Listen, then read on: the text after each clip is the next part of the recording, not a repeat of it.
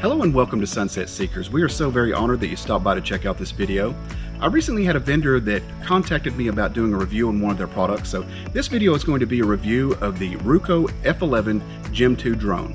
Now, I will tell you in advance that this will be a favorable review. I have had an opportunity to look the drone over, and I think that it's a pretty good value for its price point of around $500. Now, if you stick around to the end of the video, I will tell you how you can get a discount on this drone. But first things first, let's see what comes in the box.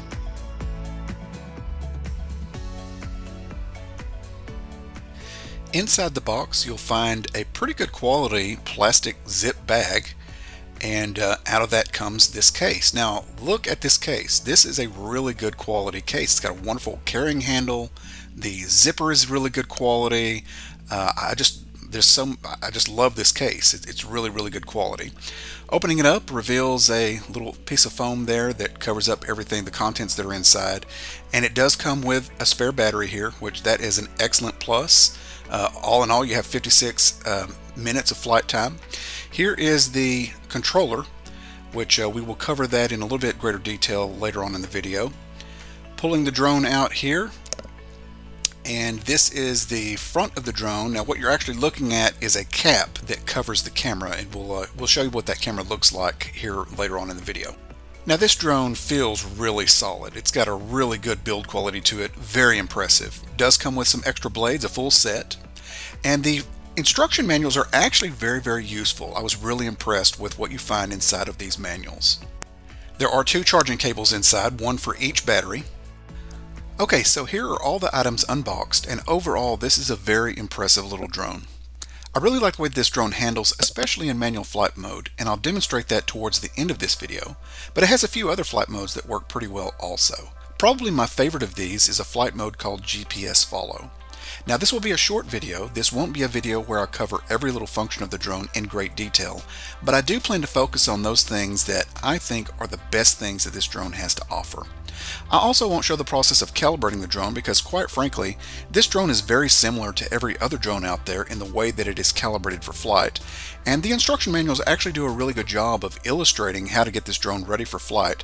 So my focus will be on showing you a lot of flight recorded video to give you an idea of what this drone is capable of. But again, this drone does have some wonderful strengths, and those are the things that I'm going to cover in more detail.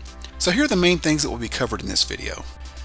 We'll talk about what's in the box, image follow mode, the route rules mode, orbit mode, my favorite thing about this drone, which is the GPS follow mode, manual flight mode, and also the return to home function.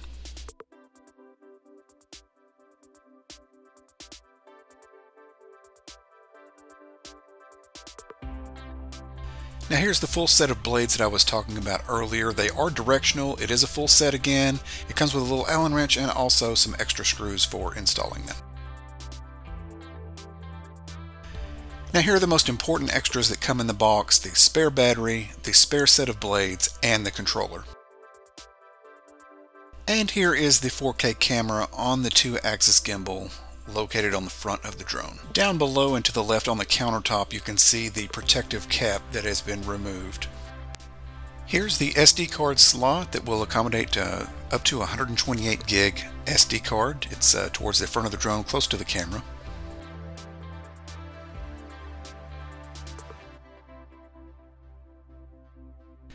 And here's the controller. It's nice and compact when it's folded up, so it fits well in the case. And here it is, completely unfolded with the antennas up and ready for a phone to be installed.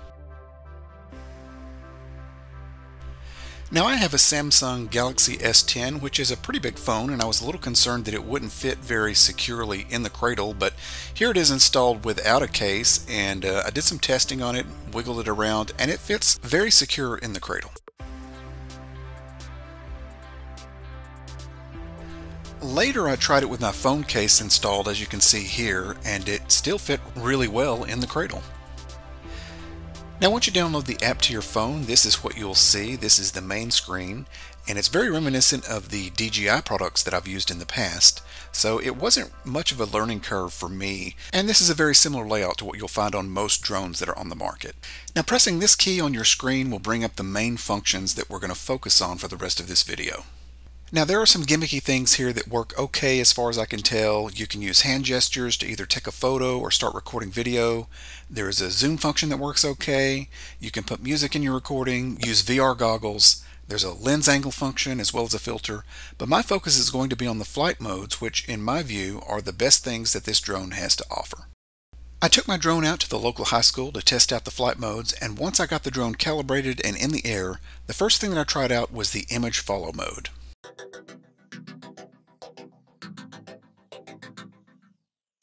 The image follow mode is actuated here on the app, and once you set your altitude and highlight the object that you want the drone to follow, then the drone stays in a stationary hover while following the object that you selected. In this case, I set my drone to hover at about 20 feet and outline my truck as the object. Now this isn't my favorite function, but it does work relatively well at following your object, but as you can see here, sometimes it seems to take a little while to kind of catch up to the object.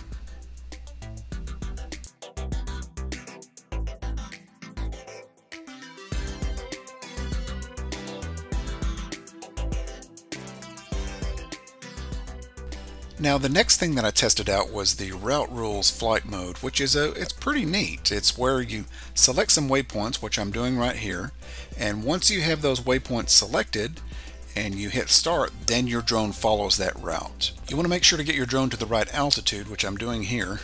You hit go and then you hit the slider, and then your drone starts to follow that route.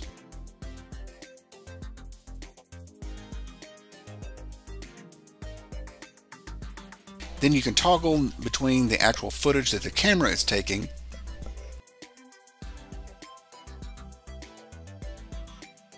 and then you can go back to where you're actually at on your route like this.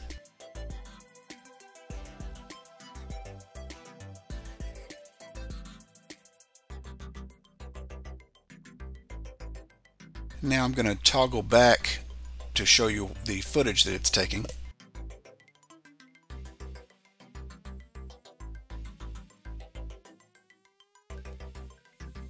And this right here is what it looks like when the drone is following that route.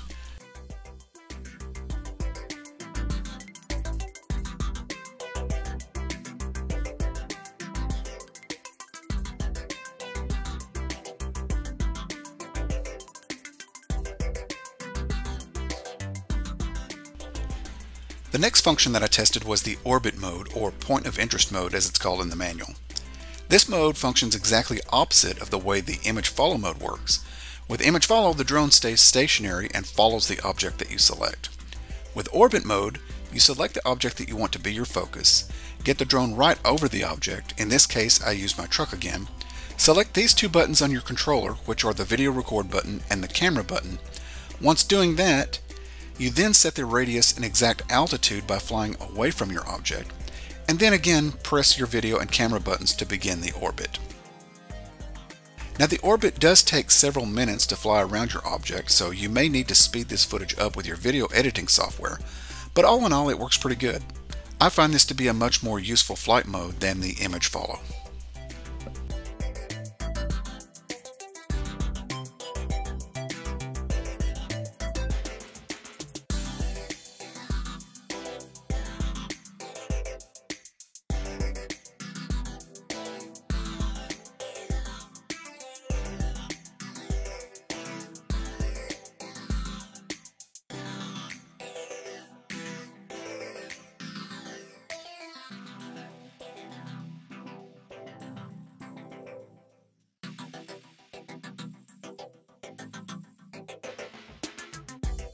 Now on to one of my favorite things about this drone, which is the GPS follow mode.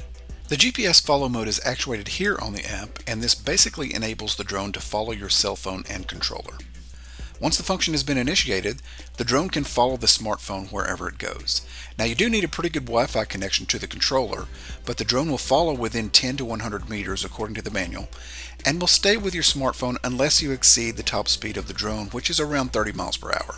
All in all, I find this flight mode to work rather well, and I was impressed with how stable the drone was and just how well it kept up with me as I accelerated. But I did eventually exceed the limits of the GPS follow mode.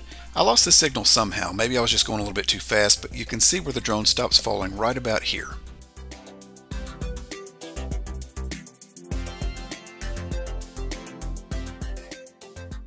I discover that I've lost my drone at this point, and so I turn around to retrieve it, and as I'm making my way back, this bird shows up on the scene and does not appreciate the presence of my drone at all. I also noticed at this point that I was a little closer to the power lines than I would like to be, so I increased my altitude a little and headed back the other direction to avoid the hostile wildlife. The drone follows me perfectly this time as I make my way up to a good place to test out the manual flight mode.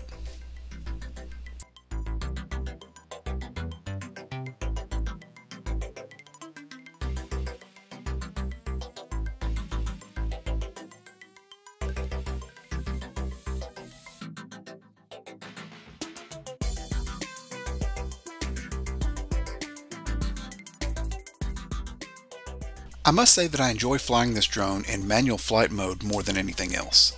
The drone handles very well. It actually has 3 different speed modes as outlined in the manual. It has a camera mode, which is supposed to enhance the drone's stability while taking video footage or pictures.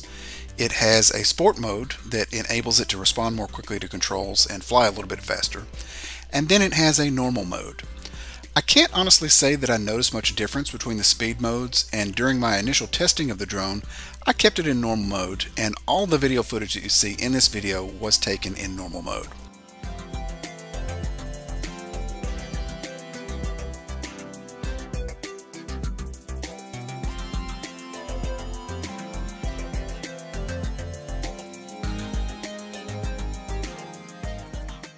Now here's some more footage back at the local high school stadium, and I really think that the manual flight mode is one of the major strengths of this drone. I was really impressed with how well the drone handled in moderate winds on this day. There were gusts of up to 20 miles per hour at certain times, and the drone handled remarkably well.